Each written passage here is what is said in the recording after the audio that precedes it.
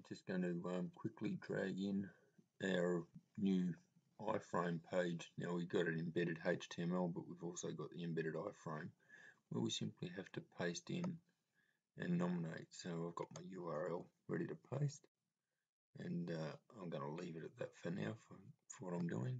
And I'm just embedding a mind map into here.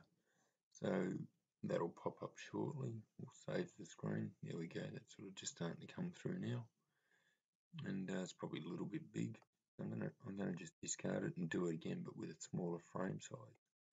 All right, I'll just let's give it another crack while we're still together,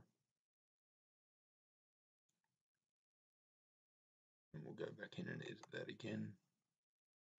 The reason I'm sort of dancing around a little bit here is that if you have to edit your iframe sizing like what we just found, it actually becomes too big, and I've found that you can't actually edit it in using the customization area with my skill set. I'll just try that one again. I can see this now. Okay, so that's sort of starting to come through for me. It's probably still a little bit small. Look, I'll stop the video there and we'll talk to you on the next one. Bye for now.